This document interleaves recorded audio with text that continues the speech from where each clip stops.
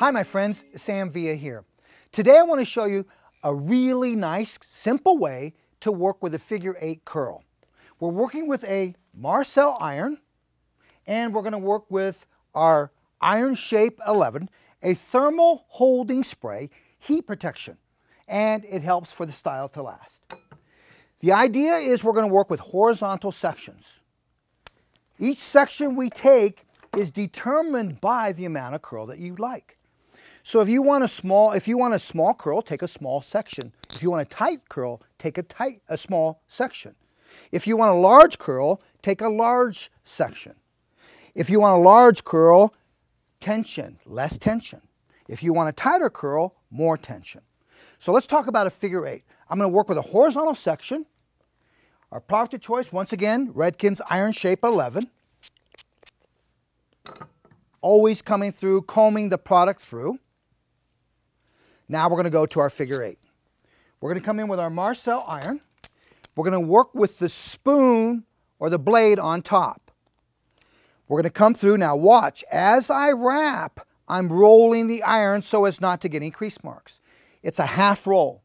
Once you're there, come through, take the section underneath, hand that to your index finger and your ring finger, as you can see I've done here.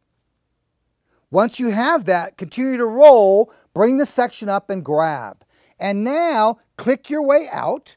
As you click your way out, push the half curl to the edge of the barrel.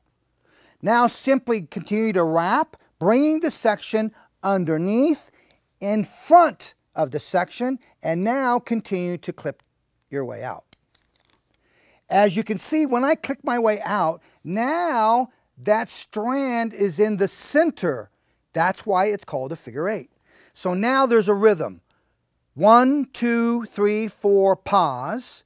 1, 2, 3, 4, pause. 1, 2, 3, 4, pause. I'm counting 1, 2, 3, 4, pause to maintain heat. 1, 2, 3, 4, pause. Now I'm getting more heat. I have tension. 1, 2, 3, 4, pause. 1, 2, 3, 4, pause. By pausing, it allows your heat to work for you. 1, 2, 3, 4, pause. So now I count 4 to myself again to let the heat bake. And then 1, 2, 3, 4. Now I can release. The idea behind a figure 8 curl is that you're getting an S pattern up into the top and you're getting a spiral wrap down below. That's the difference. So I'm not looking for an amount of volume, intense amount of volume up into the top area. Let's try it again. Now what's unique about doing it this way is the way that I'm controlling those excess ends, especially on that first half wrap. Once again, begin with the iron, the barrel on the bottom of the section, your blade or spoon on the top. Simply start to immediately wrap and roll your iron so as not to get a crease mark. Take the excess hair that you have at the end, bring that to your index finger and your middle finger. Now that, as you roll, that brings it to the top. Grab, and now simply click your way out to the front edge of the iron. Notice I'm pulling the section that way.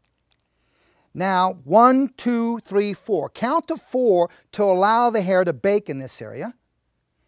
Now, wrap and roll. So now notice how I took the excess length. As I rolled, I brought it to the front of the section, and now we click our way out. This is where you will see the figure 8. Look at the figure 8 that I have. Now the section is in the center of the wrap. 1, 2, 3, 4, pause. Counting to 4 again while I pause. This will allow the heat to bake. 1, 2, 3, 4, pause, and I have tension. The more tension, the tighter the curl. The less tension, the looser the curl. 1, 2, 3, 4, pause. I'm counting to 4 silently. 1, 2, 3, 4, pause. And you could leave the ends straight if you want. Let's work the ends in. 1, 2, 3, 4, pause, and now release. What we get is, once again, with a figure 8, you get more of an S pattern to more of a spiral, flat wrap. So it's more of a flat type of spiral from mid-shaft to ends. Figure 8, I'm going to continue to work the entire head and you'll see the finished look.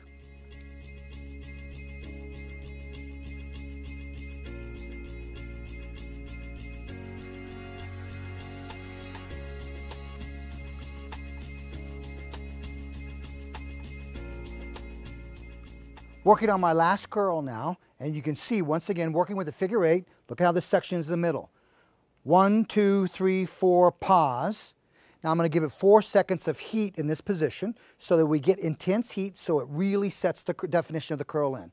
1, 2, 3, 4, pause.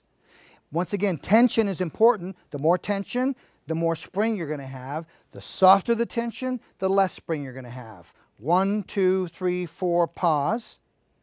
And notice when I used to work a figure 8, I'd always be rewrapping and rewrapping. In this particular case where I'm trying to share with you, I'm not rewrapping and rewrapping. And now coming in and releasing. And once again, a nice flat spiral wrap, a flat spiral wrap. Not necessarily a twisted spiral wrap. And then you get a really kind of S pattern to start with. When we go through and work with this, we want to work primarily with our hands. Work with your hands to get that really kind of soft type of finish. So I'm just going to start to come through and just start to kind of place with my hands. I'm not going in and really being aggressive with my hands, but just coming through, allowing the curl to really take its character on. Notice how I come through and I just piece it if you want with your fingers. Now, could you brush through it? Sure, you could brush through it, but when you brush through it aggressively, you're going to start to stretch it out even more. It becomes more of a wave pattern than anything. Okay, my last product of choice that I want to work with to finish this is my spray. So I'm going to come through and work with my Fashion Work 12. I'm going to spray the tail comb. I'm just going to come in right in at the ear with the tail comb. And I'm just going to slide the tail comb in there, and now I'm just going to start to work the tail comb just back. I just want this to just sit back away from the ear so you get this kind of fashion to that. Okay. Once again, working with our Fashion Work 12, spray your comb,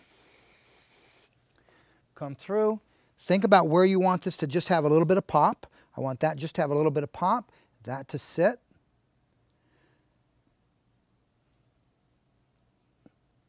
Remember, I'm working with some spray on the tail comb, which really helps me to set this in. Sometimes I'll work with a diffuser just to set that in with your blow dryer and your diffuser, and working with your hairspray on the tail comb. It gives it a nice little position, it sets it in.